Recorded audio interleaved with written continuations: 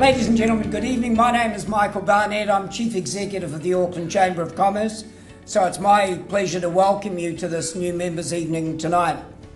One of the things that you've done with the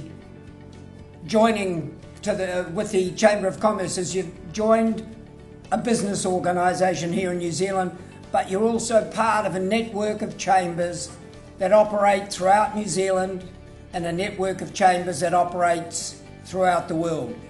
In New Zealand, we represent about 20,000 members, and if I go outside of New Zealand, there's over 20,000 chambers of commerce. And by joining Auckland, you're a part of that. So thanks for being here tonight.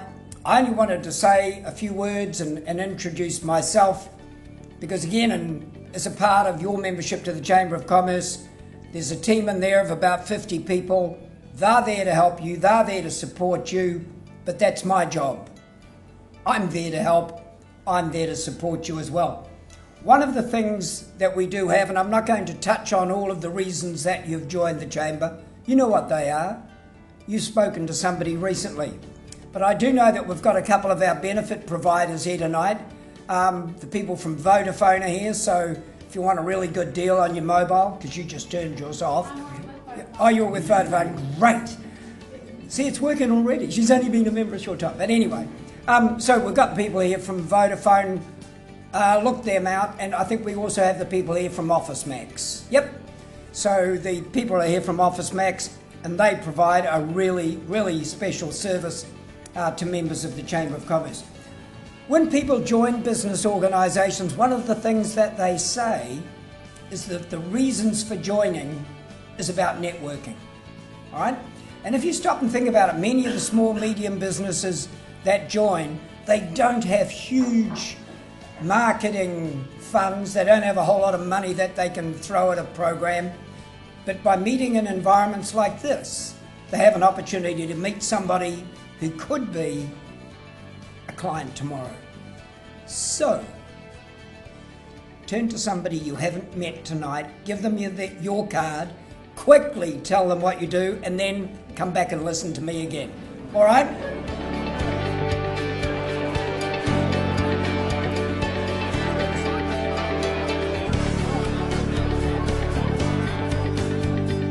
Okay. So did you see how easy that was? All right?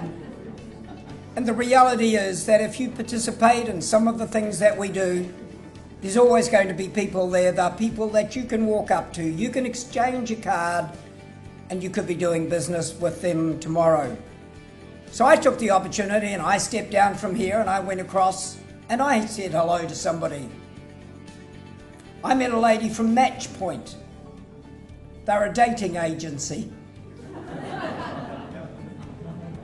She looked at me and she said, "It's all right, I know you're married." Anyway, one of the things that I'm often reminded, the large number of people, and I know that we're coming up to Christmas right now, and this sort of goes through people's minds, and you sort of stand there and you look in the mirror and you think, between now and Christmas, I'm going to drop 2 or 3 kilos, or 5, or whatever it is that we're going to do. And there's a whole lot of people that'll go out there and they'll join the gym and they'll buy the gear and they'll look really, really cool, all ready to go and do this big thing with the gym. And then they never go. All right? And joining the Chamber of Commerce is the same thing. You've joined, unless you participate, unless you do stuff with us, you won't get the benefit. All right? So the big thing I'm saying to you is participate with us. Have a look at the stuff that we do around employment. Have a look at the stuff that we do around training and business advice and the benefits. But get an advantage from your membership to the Chamber of Commerce. I want to give you one quick story with a group of guys that I met at the start of this year. And they were a group of small businesses. I don't think any of them really employed too many people, but they were all exporting one item, and they were exporting into the China market. And as a result of what happened to Fonterra, these guys became collateral damage. Their product was getting stopped at the border. Everybody was listening to the Fonterra story, but nobody was taking any notice of them. And they said to me, we need some help. And so I began a campaign for them. We went through, first of all, we went out, we let the media know, and the media told our story. We let government know so that government knew our story. And last week we went up to China and we met with the testing agencies and the border agencies, the importers, the regulators, the distributors, the retailers, the consumers. But what we did for them, they could never have done themselves. We created something for them. But they can come back to New Zealand now, and we know that their voice is being heard. It's being heard in Wellington, it's being heard in Beijing, it's being heard in Shanghai. And that's what we're here for.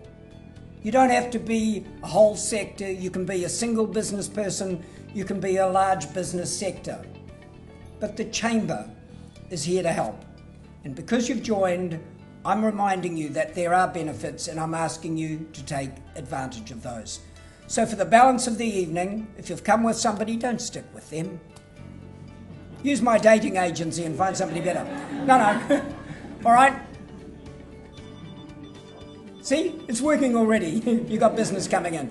Ladies and gentlemen, thanks very much for being here. Make sure you do swap a card with somebody. Make sure you do meet somebody that you haven't met before, and try and get a business advantage yourselves out of being here tonight. Thanks very much for listening to me.